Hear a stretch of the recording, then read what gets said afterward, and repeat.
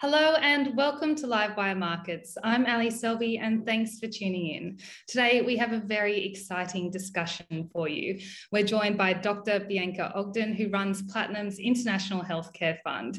It's certainly an interesting time to be talking about biotech and healthcare. After all, most of Australia's population is currently still stuck in lockdowns.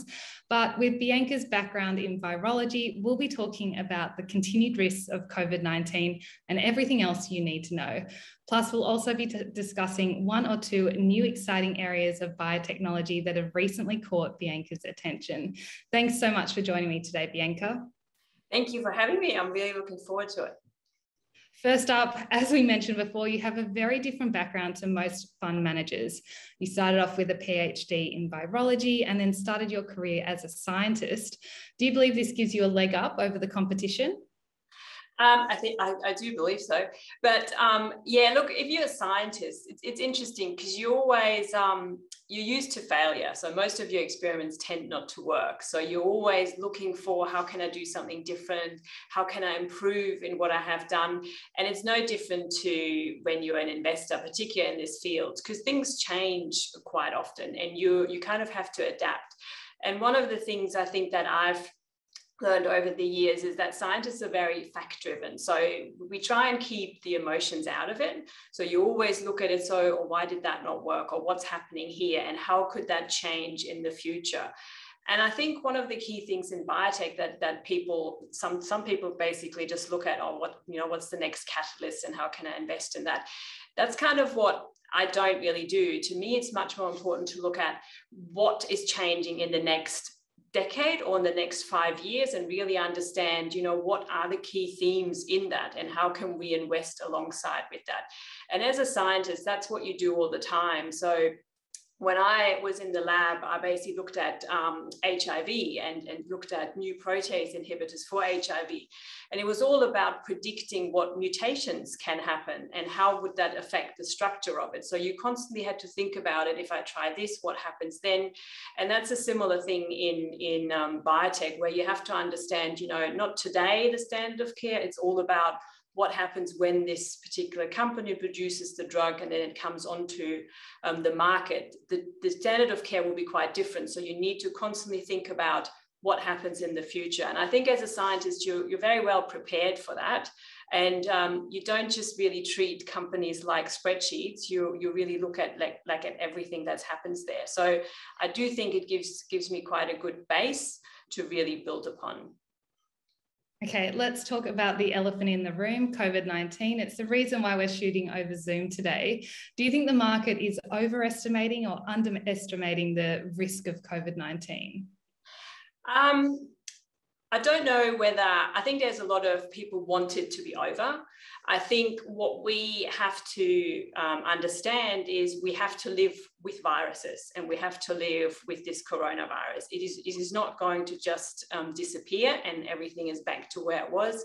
If you look at HIV, and I like to compare that quite often. So when HIV emerged, or AIDS, the disease, we had to learn to live with it then. And what we basically did is we found therapeutics for it. Unfortunately, we don't have a vaccine yet for that. But this is kind of the same what we're going through with the coronavirus, or this particular coronavirus. And I think what we've seen so far was the phenomenal, not success, but the phenomenal path that these mRNA vaccines in particular have taken and helped us to deal with it or buy us time really for the next generation of vaccines to come through. And I think that's what we have to look at. It's kind of a process. I know people would like to do the reopening trade and play it in the big themes. I rather focus on, what gets us out of this, and not out of this, but what helps us to live with it. And one of the key things we're looking at is what therapeutics are basically being developed, what specific antivirals are being developed. And I think if you look at the timelines that are happening towards the end of this year, we will see some more data coming out of Sanofi for their protein-based vaccines, which could be very interesting. Potentially maybe gives us more longevity on immunity. And then next year, we've got other companies. For example, we invested in a company called Icosavax that comes with a new vaccine called viral-like particles.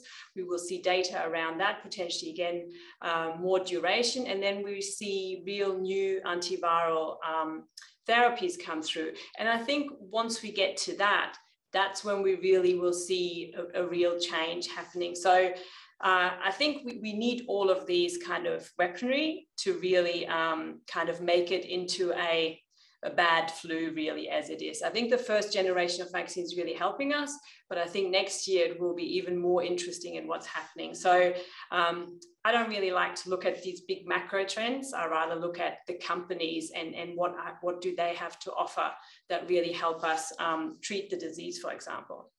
I want to go back to something that you mentioned earlier. It's the idea of this reopening.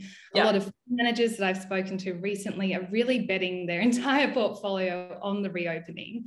But at the same time, we're seeing countries like Israel implement booster shots. So it's a third shot of the vaccine. We're only kind of getting to, one shot for the population. And very 30% of the population has 2 shots. How does that impact the reopening play that many portfolio managers are betting on?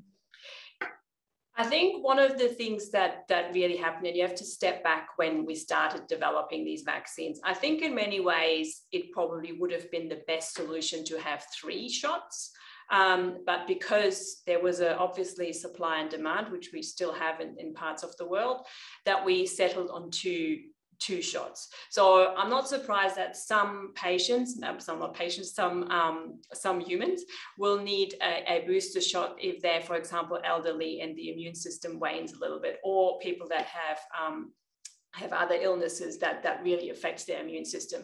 So I think we will see that. But what is more concerning to me, so when you watch the US at the moment, or Germany in particular, that I watch very closely, is they have hit something like a vaccination fatigue, where they hit a certain number of people being vaccinated, but then because the severity of the disease isn't there, people don't really want to get vaccinated, not even the first shot. And that's a serious problem going into the winter in the Northern Hemisphere. And I follow one of the virologists, Drosten, in Germany quite closely, and he's now said that is one of the key things they want to see, is this, people have to actually get their first shot. So while boosters are good, the problem we will have is to get actually boosters to everyone, because the people that don't want to get vaccinated or haven't been vaccinated, they're not going to be very excited about a third shot because they haven't even had their first shot. The real issue is, which we should watch closely, is this, I call it vaccination fatigue in some of the countries. Yeah, reopening, I have a little bit of a suspicion there may be some lockdowns in the Northern Hemisphere, but I think that will be temporary, but I don't think we're out of the woods yet. Let's move on to some more interesting areas of biotechnology that you are currently investigating. You've previously stated that we are at the infancy of a very exciting convergence between computer science and molecular biology. How do you see this defining the next decade in healthcare? I think it's very exciting. We're really at the start of what's happening there. And I think you kind of have to look back. So what happened in the last kind of 10 years in biotech in particular, they're essentially the tools that people use in the lab have become much, much better to really drill down deeply into cells and understand the pathology of what's going on in diseases. But what that also meant is that we were generating a lot of data. And even if you look at, so 20 years ago, we got the map of the human genome. Then soon after, we were able to develop something called next generation sequencing, which makes reading the DNA code much easier and cheaper. And so all of this data that sits somewhere has to be analyzed. And one of the things when we then look at computer science is what happened there is essentially you can now store data much easier, and then you can also analyze it much easier, and it's cheaper.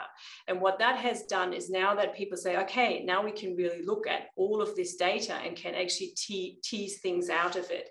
And that's what we're seeing today. But what's also important, and what we find fascinating, is now companies company, for example, called Recursion, who sits in Utah. They essentially have automated labs almost. So they run about 1 million experiments a week. And what they do is they look at cells and they put little, like, either genetically modify them or put certain drugs on them to change the way they look. And what we couldn't do before, so when we look with the naked eye, we can't really see those differences. But a computer and machine learning, or artificial intelligence, whatever you want to call it, that they can pick that up. And so what this company is doing basically runs these millions of experiments and then analyzes and tries and predict the cellular networks that are happening and what really is the cause of a disease and how can you change it.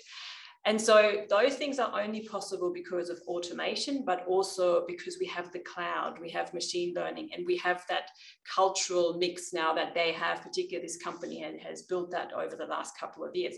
So that's very exciting because it will speed up drug discovery, and it will also open up, for example, new chemistry. So there's a lot in medicinal chemistry being done in this space. And I believe that in the next decade, that drug discovery will change dramatically, which basically means it will be cheaper, costs will come down, and we will also become much more efficient in screening new molecules. So to me, there is a real change happening here, and we really want to be part of that. You're also very passionate about companies trying to find solutions for neurodegenerative diseases like Alzheimer's. What do you think we can achieve over the next 10 years in this space? I think that's another area where there's really kind of a lot of change happening. And I think I always compare it to what happened in oncology. So one of the things in cancer that has obviously emerged over the last 10 years is immune oncology, where we basically, so we look at how is the molecular profile of the tumor, but then we're also defining, so how many immune cells are around it? Is it a hot or a cold tumor? What do we have to do to bring more of the immune system in to basically eat up this tumor? And that's the same thing. So with Alzheimer's, we know that the immune system plays quite a critical role when these neurons are being destroyed. And so the question is, how can we define the immune system in our brain, which is slightly different? So all of that is happening now. And we've seen probably over the last 5 to 10 years, we've seen companies, biotechs, particularly in the US, come up and really focus on those subset of neurodegeneration. So very exciting. We own a company across various of our funds called Centogene. It's a German company. They're really looking at, it's not a diagnostic company, but they're essentially defining the genetic subsets of different neurodegenerative diseases, and then phenotype these patients, with mean they look at what symptoms do they have, how does that correlate to the genetic makeup that they have of their degenerative disease. And they have built this database that they're now using to find new drug targets, but also to work with drug developers to recruit patients globally much quicker, because they're then much more defined and they can find them. So we're very excited by these areas, because it really is something that is kind of in its infancy again. And so we're looking for other opportunities in there. But it's not an easy area, but it is really, I think, important, because there aren't many options for patients. There's a fabulous documentary on Netflix, which I would really recommend to all our viewers and readers today. It's called Unnatural Selection. It talks about CRISPR and gene drive and their potential to solve degenerative diseases and wipe out vermin. These technologies are still quite expensive and can be quite risky. Bianca, how do you see these technologies changing over the next decade, and how is this industry going to expand or explode? I'm really interested to see what you think. Yeah, look, I think there's fascinating shows on Netflix. That one is a good one. There's another one which is a more drama called Biohackers, all going in the idea that, you know, you've got this gene editing technology, CRISPR, very quite easy to use, and you can now edit genes in and out. I think we're still again in its infancies. The tool is very exciting because it made gene editing quite easy. So when I was in the lab many years ago, and you had to knock out a gene, so eliminate a gene, it took you months, and it was very fiddly and very annoying. So now you've got this gene editing, CRISPR, which is essentially an enzyme that comes in and it follows something called a guide RNA, and then it sits on top of this guide RNA because it shows it where it goes, and then it does its cut. And it's quite easy to use, and it very quickly made its way into many labs to be used as a tool. So what then usually happens is they usually start as tools, and then they move into the clinic, and what can we do? Could we edit genes out or in? And that's kind of where at the moment everyone is very excited, because there was a company, it was a company called Intellia that we actually had in the portfolio. They showed for the first time that if you inject this gene editing machinery, so using CRISPR and this guide RNA, they were able to edit out a gene and showed that they can reduce the protein, which is made from the gene, by a lot more than actually people thought. But that's very exciting. So we are on the right track. I think what we have to look at is this enzyme called Cas. How specific is it? So there's always a worry about side effects. Will it cut somewhere else? How long does it hang around? And does it just randomly cut somewhere? I think at the moment we're still early. There is excitement. I think it's an absolute great tool to use in the lab. And we're looking at some of these newer Cas molecules that are out there to understand, what's happening. But what's also, remember how I mentioned the company Recursion? They, for example, use CRISPR to edit things in and out of their cells. So they use that in a quite high throughput automated way. So there's a lot of usage on the tool side, but then on the therapeutics, it will, I think, gradually gain an interest, but ultimately we have to look at the long term of the side effects. So great area. I think pricing will always be an issue in this space. We've just seen that Europe has a very different tack to pricing of gene therapy than the US had. They're not going to tolerate that much. So it's interesting, each jurisdiction to its own. Are there any companies in that area that you're currently investing in? We were in Intellia, so we bought it when it was 500 million. We sold it when it was 10 billion. Not that we don't like it, it's just that you basically look at the valuation and the risk reward there really. We've got others that do other gene editing in a slightly different way. We own a company called Logic Bio in the US. So there's other ways, but it really then depends on what therapeutic you're really looking at or disease indication. Moving on to more biotechnology in Australia now. Do you believe that the Australian government is doing enough to promote scientific discovery and innovation in Australia? I feel like we really only have a few, massive biotech darlings like CSL or Pro Medicus. What is Platinum doing to really encourage biotech development in Australia? I think the government can do more in terms of taxes, tax incentives. I think CSL could do a little bit more really to foster the local industry. But what's interesting is that with biotechs, it doesn't stop when you give them the first kind of Series A or something. It's always you basically go on a journey with them, and to really make a difference, they do have to rely on long-term investors to help them really change. I would really like to see this Australia opening up a lot more to foreign venture capitalists to really get that money in here. And also I think in many ways that locals, I think, should understand, biotech isn't just binary. There's a lot of, I think, money that you can make from particular long-term and really going on a journey. So we try and selectively help and invest in companies locally, also sometimes in private rounds. Are there any unlisted Australian companies that you are currently invested in?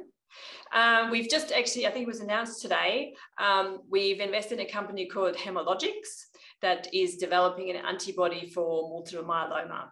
They did a small raise. We hope they will do one, a bigger one, once we have some other data around, and they can now scale up the production for clinical trials of their antibody. So very exciting. We've been speaking to them for, I think, at least 5 years to really understand where it's coming. And we've invested in multiple myeloma before in a company called Genmab many years ago when they had an antibody which was against CD38 for multiple myeloma. People were a bit dubious about that, but this is is one of the lead therapeutics today for multiple myeloma patients. So we see quite a similar activity at Hemologics, where this antibody has actually a much better safety profile and could really find its way into multiple myeloma maintenance. So very exciting for them to start getting into those trials. Let's talk a little bit about listed biotech. The stocks have been a little bit in the doghouse over the past 6 months. Where are you finding opportunity at the moment?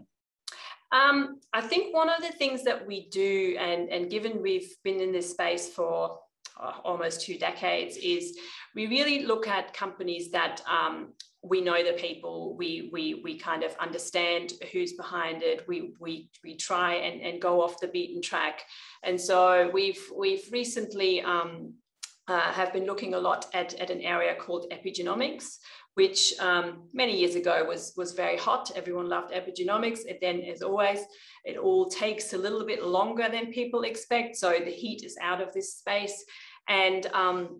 And what epigenomics is, so you've got your code, your DNA code.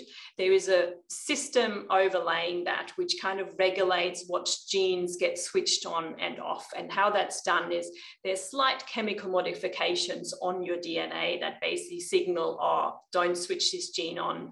And then when that chemical modification is taken away, then that gene is active. And so we basically added a company there recently that really is mapping the different regulatory parts in our genome. It's a company called Omega Therapeutics. And interestingly, this company uses mRNA as a therapeutic to deliver the regulatory protein that then can really affect the regulation of genes. So it's a relatively earlier stage company, but we kind of have engaged with the company, with the management there, and we really think that's quite a powerful, interesting setup that they have. And they're going after a target called c-MYC, which is very hard to target, but they have found how they can regulate this protein expression, which is very exciting.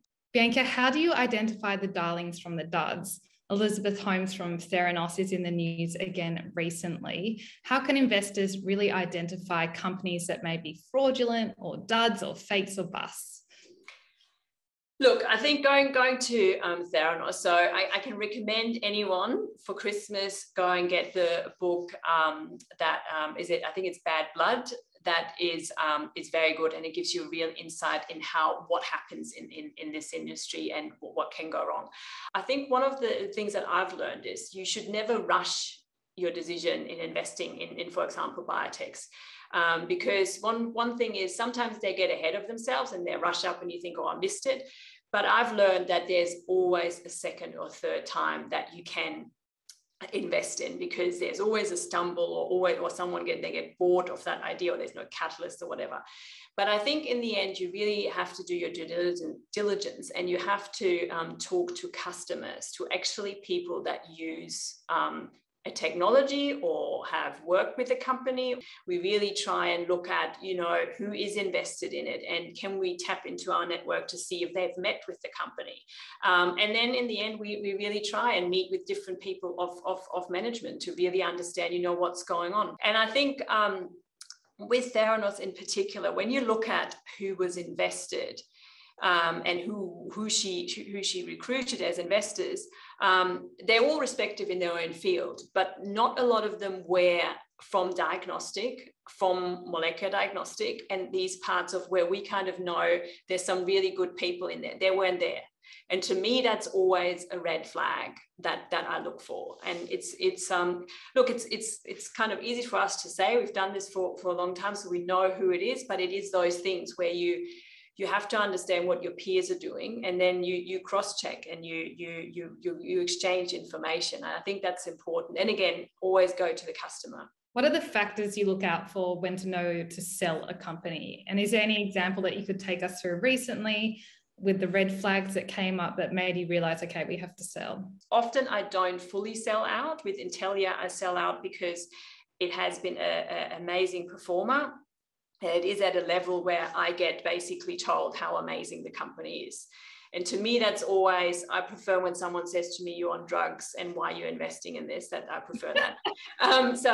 But it's in the end, selling is hard. And what is it? A while ago, we have a company in the portfolio, Prothena, that basically a couple of years ago, had a setback in his key lead antibody. It then regrouped, and now it's done phenomenally. It's where you kind of know the signs are sound, the people are okay, they really had a setback and then regroup, and then you over time add to it and stay with it. But selling is something in biotech, it's a bit hard. We've sold out of some of our mRNA holdings, again, mainly because we get it brokered back to us how amazing mRNA is now. But that doesn't mean that we stop talking to the company or learn about it and that we may come back later. We did that with RNA interference, which is basically the company there is Alnylam. Early on, when Alnylam came first to the market, we invested in it, then went out and then went back in when they had a setback. So you never really go away. It's a pretty small kind of environment, the biotechs that they are. But yeah, selling is always the hard part, I find.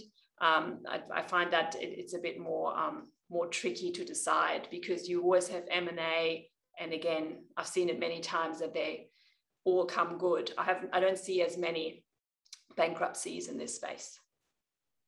What is the biggest mistake investors can make in biotechnology? Sell too early, I think.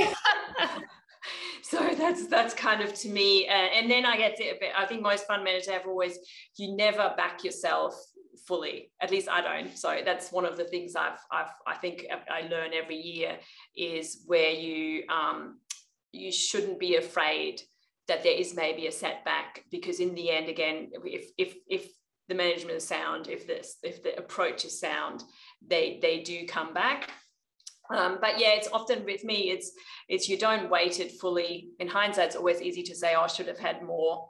But it's the same way, sometimes you're actually very happy because something exploded and you're like, oh, I'm glad I didn't have that much yet.